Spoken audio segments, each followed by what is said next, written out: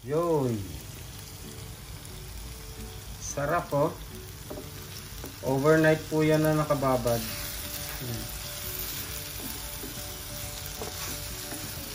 Naglagay lang ako ng konting olive oil. Pero bago ako naglagay ng oil, ano muna siya? Water. Yan. Water muna para mapakuluan. Yan. Then lulutuin lang natin to ng mga 3 to 5 minutes. Then ready to serve. Sarap na ito oh. Kita niyo po yan.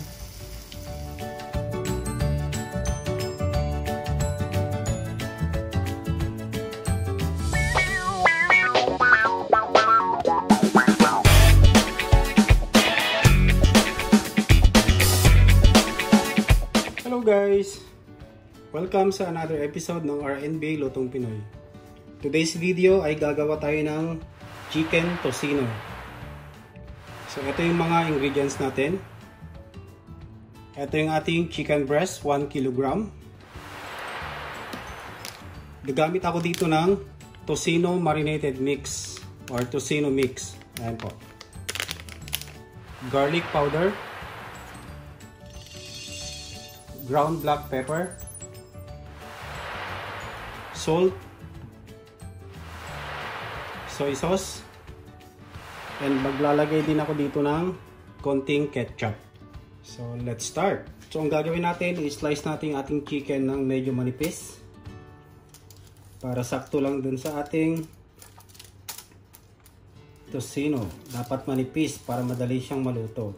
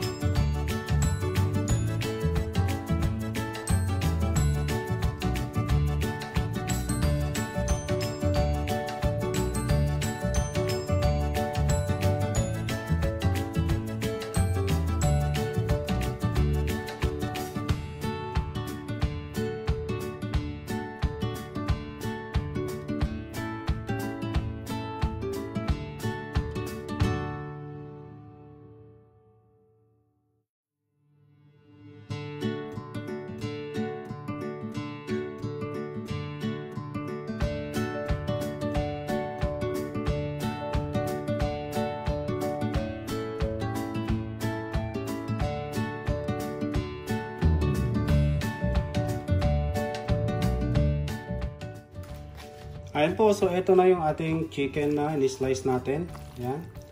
So ngayon naman, ipiprepare na natin yung ating pang-marinade.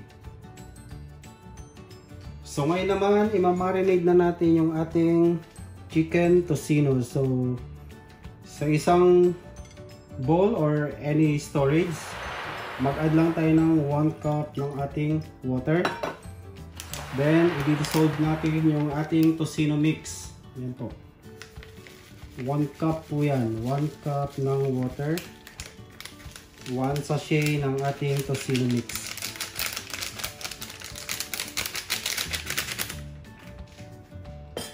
So, i-dissolve lang po natin ito.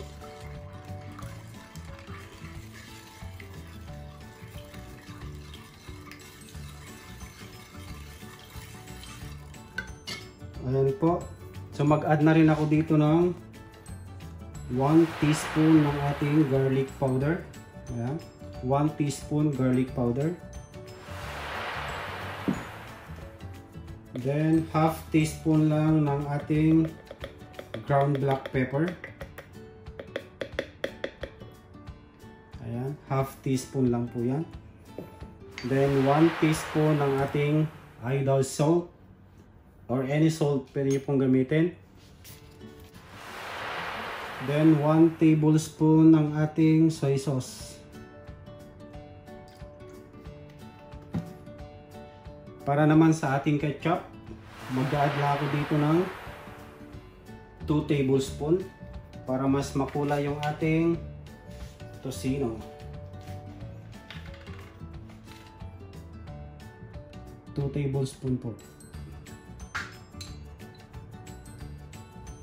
Then siya nga pala guys, mag-a-add din ako dito ng 1/4 cup ng ating brown sugar. Ayan, nakalimutan ko po siyang sabihin sa inyo kanina. Nakalimutan ko pong banggitin. Pero gagamit po tayo dito ng 1/4 cup ng brown sugar. I-add na po natin yung 1/4 cup ng brown sugar. So, i-mix lang natin ito ng maayos and make it sure na na-dissolve po lahat ng mga ingredients na nilagay natin bago natin nilagay yung ating chicken breast slice. So, imamarinate lang po natin ito overnight. Since hindi naman po tayo nagmamadali para magluto. Pero kung nagmamadali po kayo, pwede nyo siyang lutuin after 2 hours. Pero mas maganda po kapag overnight nyo po siya ibabad para mas ma-absorb ng ating chicken yung mga ingredients na nilagay natin. Ayan po, so na-dissolve na po lahat ng ingredients na nilagay natin. Ngayon naman, i-add na natin yung ating chicken breast. Ayan po. Bali 1 kilogram po na chicken breast po ito. Slice ko na lang po siya ng medyo manipis.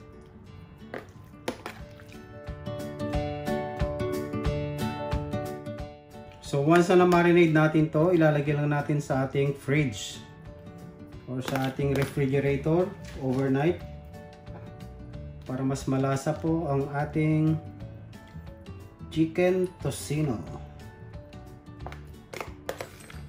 Chicken homemade tocino. Tamang-tama po ito kinabukasan. Ayan, breakfast po natin. Mas gusto ko po yung chicken tocino kasi wala siyang fats or wala siyang taba. Especially breast po yung ginagamit.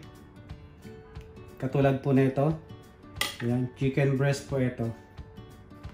Kung gusto niyo po ng medyo mas matamis, pwede pa po kayo mag-add ng konting sugar. Pero sa akin, sakto lang po yung 1/4 cup ng brown sugar. Kasi doon sa tocino mix na ginamit ko is meron na rin siyang konting sugar na flavor doon. So, balikan po natin ito kinabukasan. Then, piprito na natin. Siya nga pala guys, kung bago ko lang sa channel na to, huwag kalimutang mag-subscribe. Paki-click na rin yung notification bell para lagi kang updated sa mga videos na aking i-upload. Ayan po.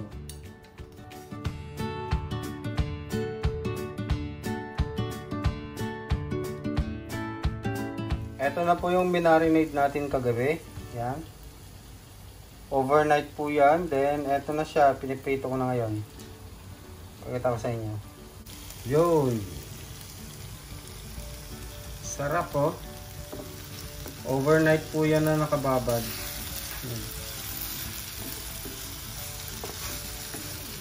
Naglagay lang ako ng konting olive oil. Pero bago ako naglagay ng oil, ano muna siya, water. Yan. Water muna para mapakuluan. Yan. Then, lulutuin lang natin to ng mga 3 to 5 minutes. Then, ready to serve. Sarap na ito. Oh. Kita niyo po yan. Ito na guys, ang ating homemade tocino.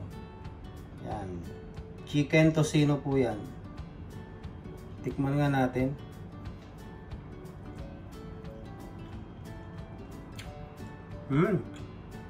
Ang lambot.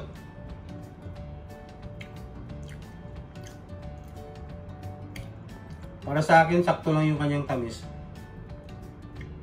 Ayan, sarap guys. Try nyo rin itong gawin. Napakadali lang. Instead na bibili pa kayo sa labas, eto pwede na kayong gumawa sa bahay.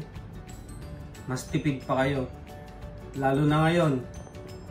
Ako, napakasarap nitong pang breakfast. Ayan. Thank you guys for watching. Don't forget to like, share, and subscribe. Ayan. Bye bye bye.